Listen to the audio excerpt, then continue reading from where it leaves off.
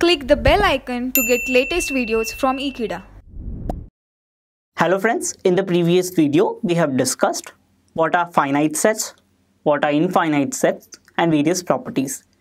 Let's see one more context over here, that is what is countable set and uncountable sets. The question asks us to explain what is countable and uncountable set with certain examples.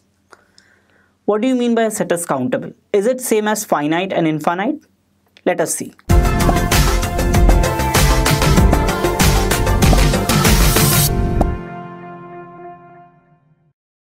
So what exactly does this mean? This set is infinite but still countable. Let us see the actual classification of sets on these two properties: finite, infinite, countable, uncountable. A set is initially either finite or infinite. Example of a finite set would be just 3-4 numbers like 1, 2, 3, 4, that's it. An infinite set could be either countably infinite or uncountably infinite. What do you mean by countably infinite? A set in which we can enumerate the particular set in a given order, we say that the set is countably infinite. In natural number, I have an order to write. For example, 1 followed by 2 followed by 3 followed by 4 and so on. If someone asks me what will be the position of so and so number, I can give an answer exactly. But certain sets it is not possible. We will see those sets. For countably infinite, let's take an example of natural numbers. What about real numbers? Can we really say the position of any real number in the set of all real numbers? No. Let's see how is it possible. Over here, I'm taking real number as an example. Let's see the difference between the set of natural numbers and set of real numbers. Let's write down the sets first. This is the set containing natural number. How to find set of real numbers? Let's try to give them position. We know that real number would contain all the natural number itself in it. Between 1 and 2, do we have other numbers? Yes. Let us write down them. Let's say 1.1, 1.2, 1.3 and so on. Similarly, between 2 and 3, we have various other numbers. I think we can enumerate real numbers.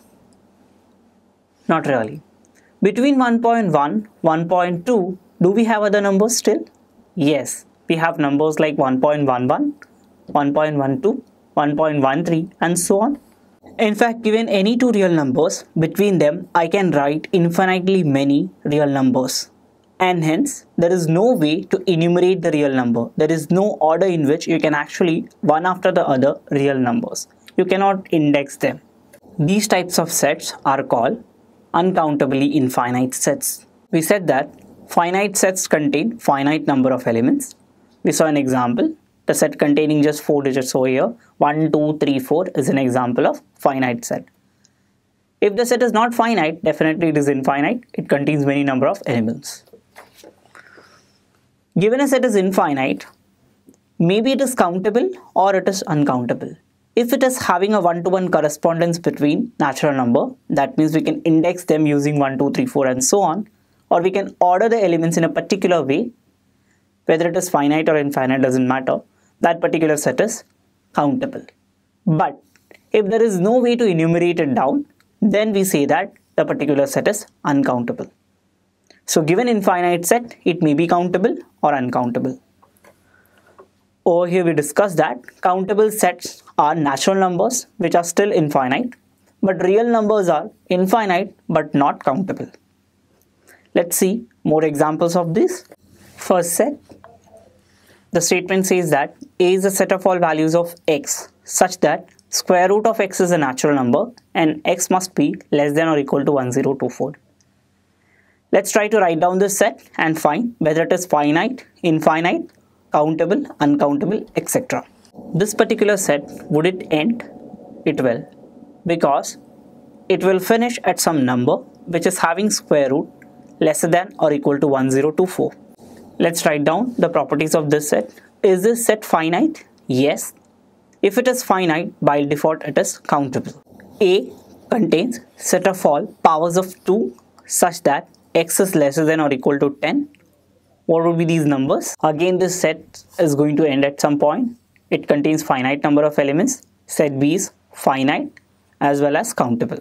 B contains set of all values of y such that y is equal to x plus 1 and x is a natural number. What would B contain? The first natural number possible is 1. 1 plus 1. B will start with 2. It would contain 3. It would contain 4, 5 and so on. Let's check whether the set B is countable, uncountable, finite, infinite, etc. Definitely the set is not finite because it contains uncountable number of elements. So the first point is B is infinite. Second question, is B countable? Can we index every element? Yes, we can say index of 2 is 1.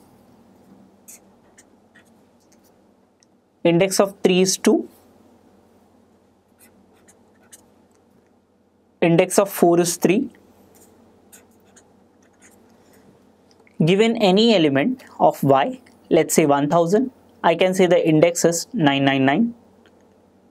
We can index every element, simply means that set B is countable.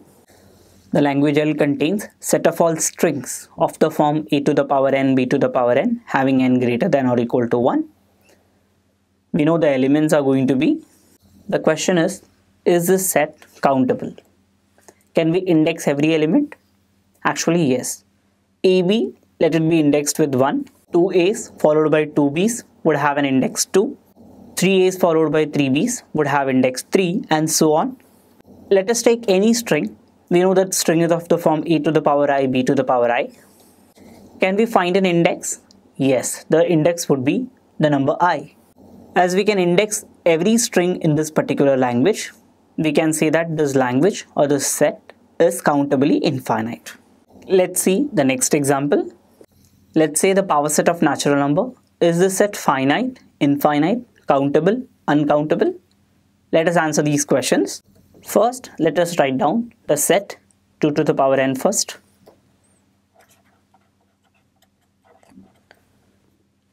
As it's a power set, it would contain null.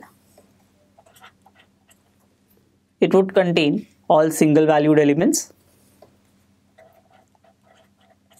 like 1, 2, 3, etc. It might contain all elements with 2 numbers in it.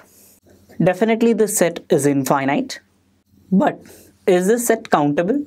We saw that natural numbers are though infinite are countable. But there are no way to actually enumerate the elements of this set, which is the power set of natural number, and hence this set is uncountable. If you try to index, you will again find that the case is similar to real numbers. Between any two elements, you might write various elements using any rule, and hence this particular set is uncountable. Over here we have discussed the aspects of finite sets, infinite sets.